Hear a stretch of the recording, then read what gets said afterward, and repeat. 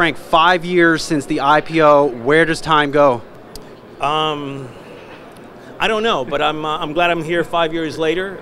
It's been a great 5-year ride. You know, we've added 6 ships to our fleet in that time. We acquired a competitor in Prestige Cruise Holdings. We've doubled revenue, and earnings per shares have increased 5-fold, so it's been a pretty good 5 years. You know, Delta was out this morning, had a very strong quarter. Take us through your 2018. I know when we last heard from you in the third quarter, bookings look strong. What does it look like now?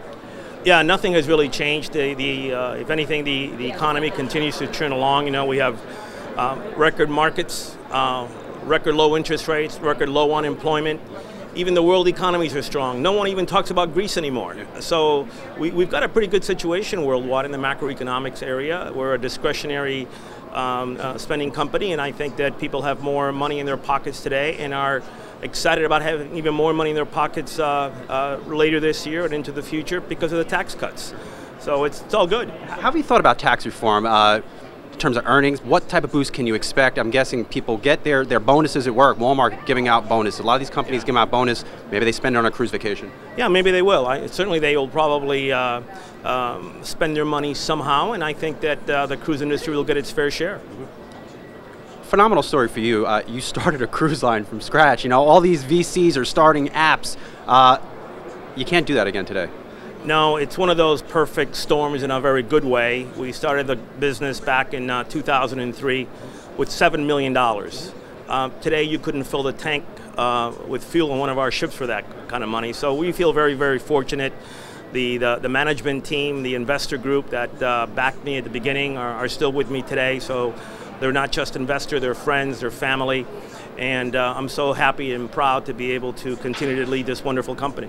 Are there other brands out there thinking about M&A? I mean, you sold the brand you created to a Norwegian Cruise Line. Are there M&A opportunities in this space? Well, you know, the cruise industry has grown over the years through consolidation.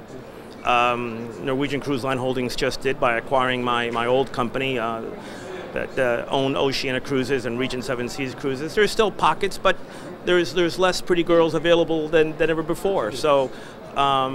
Or pretty guys for that matter too. But there's still opportunities, but they're slim pickings. Sure. What about the regulatory? As someone who started their own company, how is the regulatory outlook now under this current administration? Have things eased as much? Has it become easier for you to do business? We haven't seen much yet in that arena. The change in policy to Cuba didn't affect us a whole lot. In fact, if anything, it strengthened the cruise industry as the best way to visit Cuba. So far, I think it's been positive. Tax reform, like we said earlier, has a broad reach, and I think it's good for all business.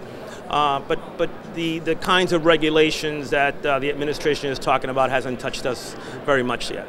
And lastly, I have to ask you about what happened with the storm and the bomb cyclone. How do you manage through something like that so maybe that doesn't happen again next time? You know, weather's unpredictable, and that's what happened this weekend. The good news is our ship is back in the Caribbean carrying 4,000 happy cruisers, so all good.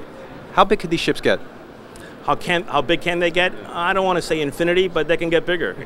You know, we now have 6 ships or so that are 170,000 tons, carry 4,200 guests, and we're able to put on board just about everything you can think of. Our newest ship, Norwegian Bliss, that will be in New York this coming May, has a 1,000, think of this, 1,000-foot-long racetrack. That's not normal. No, double-decker, 8 turns, 2 turns cantilevered, and banked over the side of the vessel. 10 cars can race at 35 miles per hour.